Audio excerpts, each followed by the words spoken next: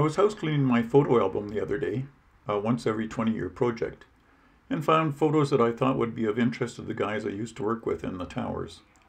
I then realized these photos might also be of interest to other aviation enthusiasts and decided to put together the slideshow video on YouTube.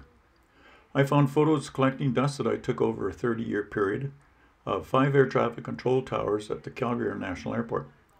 I also took a photo of the ATC tower that was at Lincoln Park RCF military base, as well as photos of the old and new Springbank Airport towers, and also the 2 towers at Whitehorse. Calgary has had 5 towers in use since the first one was built in 1939. They were all relocated to various areas of the airport, and with each new tower built, more modern and updated equipment was installed. One of the items on my bucket list was to have visited all the towers in Calgary. By the way, to extend the view time of a particular slide, click pause. Calgary Tower number 1, 1939 to 1956, was located on top of the first of 4 hangars built on the southeast corner of the Calgary Airport. My visit to Calgary Tower number 1, age 19, was in early 1956 while on my solo cross country from Edmonton to Calgary, then return, during my training for my CPL. After landing on runway 20, the tower requested I park in the grass under the tower for refueling and then come up to the tower to refile my flight plan. I had a nice visit with the controllers. Calgary Tower number 2, 1956 to 1968, was located on the 4th floor of the terminal building number 2 at the southwest corner of the airport. This tower had 2 control positions, air control and ground control. There was no radar in the tower back then, so for distance viewing, it was common to use binoculars. The terminal control unit was located 1 floor below the tower. Radar was being introduced across Canada in the IFR units only, and came into service in Calgary Terminal Control Unit early 1960s. I started in ATC in 1958, was transferred and started controlling in Calgary Tower number 2 in March 1959. During my time in this tower, ATC paid controllers a starving clerical salary.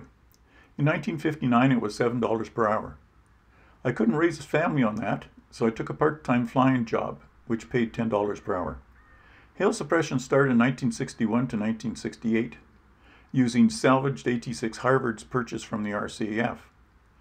Because they were short pilots and couldn't find anyone stupid enough to fly these dilapidated aircraft, and close to thunderstorms, they paid $30 per hour. I needed the money, so I flew them for 7 years we had them. Since the formation of CATCA, ATC salaries have improved. I was visiting Calgary recently and heard that during the demolition of the terminal building on Tower number 2, someone had the foresight to remove and save the old tower cap. It was mounted on a new structure at the Calgary Airport and open for pre-arranged tours.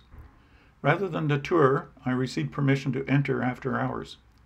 Reaching the top of the stairs, I stopped and scanned the horizon through the now dirty windows. Many memories went through my mind from over a half-century ago since I worked in this tower cab. Some memories were good, others were of the many incidences, accidents, and fatal crashes that occurred during my shift. Now, satisfied with the new life that the old tower was granted, I descended the stairs with another memory of Tower number 2. Calgary Tower number 3, 1968 to 1992, was built at midfield west of the intersection of taxiways Uniform and Alpha. This tower had radar installed and the latest in technology for that era. The interior was modern with 4 control positions: air control, ground control, coordinator, and clearance delivery. Also 2 non-op positions, flight data and the supervisor's position. Unknown to me at the time, someone took this picture of yours truly about 1969 and was kind enough to give me the negative. The terminal control unit was located on the ground floor and had control positions for arrival and departure. A coordinator was available to sit behind to monitor and assist when required. Calgary Tower number 4, 1992 to 2013. After 27 years, I retired in 1985, so I didn't get a chance to work in this tower. However, when invited, I did visit the unit a couple times. On my tour, I do remember it as a maze, weaving my way through the building corridors and many floors ascending to the tower. Calgary Tower number 5, 2013 to present date. The new tower stands 270 feet and is the tallest standing ATC tower in Canada.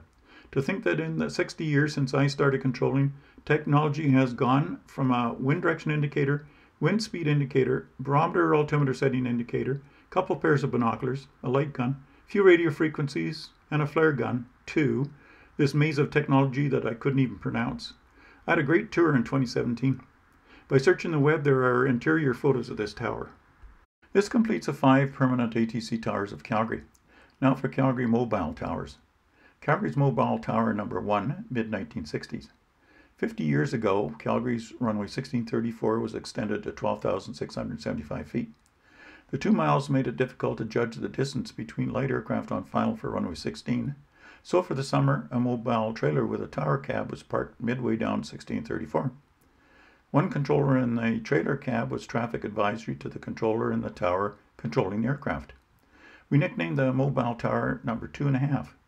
It proved inefficient, so tower number 3 was built. There's no photo available, so I photoshopped this sample. Mobile tower number 2, 1960s. ATC provided a mobile tower service to the local community airports for their annual fly-ins. This unit was manned by 2 ATC controllers, usually one from Calgary and one from Edmonton. Very few light aircraft had radios back then. Control at fly-ins was either by a light gun or a flare pistol. This particular day, Dick fired a flare to 2 arriving aircraft. The live flare landed under a parked fabric aircraft and set the grass on fire. I've never seen so many pilots doing the stomp trying to save the other aircraft parked beside it. After this incident, flare pistols were put into storage, never to be seen again. Financial cutbacks curtailed the mobile. Before we leave Calgary International Airport, let's take a look at 3 different terminal buildings. Terminal building number 1 tower. This tower was never used as an air traffic control tower. I flew out of this hangar during the 1960s, and the tower was used for storage of documents and aircraft parts. Terminal building number 2 tower was used as an air traffic control tower. Terminal building number 3 tower was not used as an air traffic control tower. I was in this tower for a day shift to monitor air traffic in the mid-1960s. During that time, it was used for storage, occasionally offices. We leave Calgary International Airport to visit Lincoln Park, Royal Canadian Air Force Military Airport Tower, 1935 to mid-1960s. In 2016, I took a tour of the Calgary Air Museum, admiring the aircraft on display outside at the far corner of the grounds. I spotted something familiar in the distance. A closer look revealed the control tower from Lincoln Park Airport that I had visited in the early 1960s. The Lincoln Park controller called us on the hotline at Calgary Tower number 2 and invited us over after shift change. Lincoln Park Airport was decommissioned in the mid-1960s, and the tower, now restored, lives at the Calgary Air Museum. Springbank Tower number 1, 1969 to 2001. 4 of us were getting off day shift at Calgary Tower, and because it was Springbank Airport's grand opening day, one of the controllers suggested we fly over and attend. A Cessna 172 was available, so 4 of us flew over to Springbank. After landing, the tower told us to come up to the tower. As we were the first official landing at Springbank grand opening, the controller requested we sign the tower logbook. The Springbank unit chief recently emailed me a copy of the logbook page that we signed 49 years ago.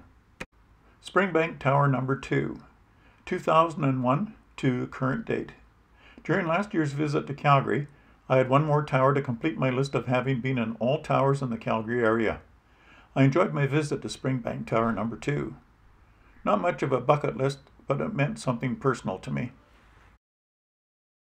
Whitehorse Tower number 1, World War II era to 1971. I was transferred to Whitehorse Tower January 1970. On my first day tour, I was shown the tower cab, then my office a couple floors below. I noticed a shovel in the corner. 3 days later, I came to work in a snowstorm and discovered the purpose for the shovel. The enormous cracks in the walls of this ancient structure allowed snow to drift in. It was about a foot deep and had drifted about 6 feet across the office floor. There was no heat other than in the tower cab. So rather than leave the snow there until spring, I opened the window and threw the snow out to the ground 40 feet below, which was repeated for the rest of the winter. Whitehorse Tower number 2, 1972 to current date. Tower number 1 was declared a fire hazard and ordered decommissioned. Tower number 2 was constructed immediately. The chosen exterior colors were questionable. Must have been a local paint sale. But this was ignored in appreciation for our new modern work environment. The lower floor was radio technicians. The main floor was flight service, telecommunications area manager, and the weather office. Above that was all ATC. Whitehorse Tower number 2 repainted. A pilot friend that once resided and flew out of the Yukon returned last year to attend a Whitehorse aviation reunion. He flew his aircraft from Edmonton to Whitehorse return. I had plans but was unable to attend. He knew I wanted to go and take a tour of the Whitehorse Tower number 2, since I hadn't worked there for 43 years. He parked his aircraft in the foreground and took a photo with the Tower number 2 in the background. First thing I noticed was the different color paint job on the tower.